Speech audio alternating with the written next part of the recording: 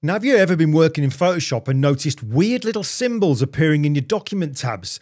A random asterisk here and a hashtag there. And you're thinking, what is Photoshop trying to tell me? Well, in this video, I'm going to decode those cryptic symbols for you so that once you know what they mean, you'll realize how useful they are. So first, let's talk about what we're looking at. At the top of your Photoshop workspace, you've got your document tab. It shows you the file name, the zoom level, the bit depth, and sometimes these little symbols pop up. Now, nothing's broken when you see these. Photoshop is just giving you a quick status update about your file and its color management without you having to dig through a bunch of menus. Now, there are actually three main symbols that you'll see, and each one tells you something different. So let's break them down one by one. So kicking off then, symbol number one, the asterisk after the file name. Now, Photoshop is really sensitive about this. I mean, really sensitive. If you do literally anything to your image, it will appear, even down to toggling a layer's visibility on and off. But here's why it matters. That star is telling you that what you're seeing on screen is different from what's saved on your hard drive. So if your computer decided to crash right now, you'd lose all that work. Sure, there's the recovery function in Photoshop, but you don't want to rely 100% on that. The fix, though, is super simple. Just save your image.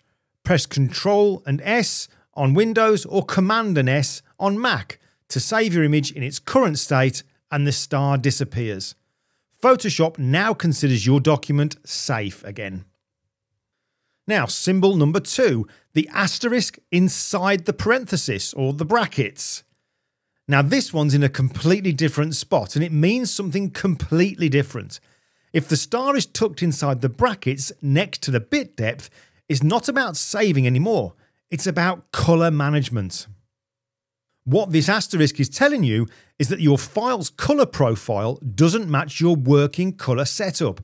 So for example, maybe you're working in sRGB as your default, but the image you've just opened is tagged with Adobe RGB 1998. Think of it like this. The document is speaking a slightly different color language than your default workspace. Now, should you worry about this? Well, that depends. Most of the time, you don't really need to be overly concerned about this. It's normal if you work with lots of different files. Where it really matters, though, is when you start combining images into a single composite. You generally want them using a consistent profile for predictable color when you paste, convert, or export. Now, let me just show you another time you might see this. Here I have an image in Lightroom. This is a raw file, and as it's in Lightroom, it's within the Adobe equivalent of the ProPhoto RGB color space. It's actually called Melissa RGB. So now I'm going to send this image into Photoshop, and when I do, it sends it over as a TIFF file and assigns the ProPhoto RGB color space to ensure maximum color information. But look, here we see the asterisk within the brackets telling me that there is a difference between the color space of the image and the working color space of Photoshop.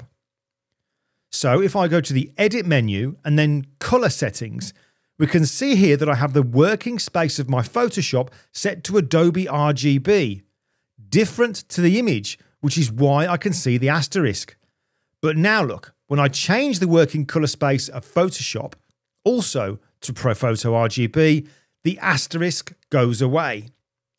Now, this color space mismatch is often the reason why I hear a lot of people asking me, why is it that my image looks different in Lightroom than when I put it into Photoshop? Why do they look different?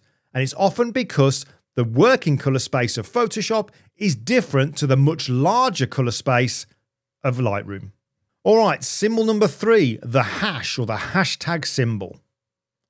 If you see this inside the brackets, it means your image is an untagged RGB. There's no embedded color profile attached or assigned to it at all. Photoshop has no explicit instructions telling it how those RGB numbers are supposed to be interpreted. It's like opening a document written in an unknown language. Photoshop just has to make an educated guess.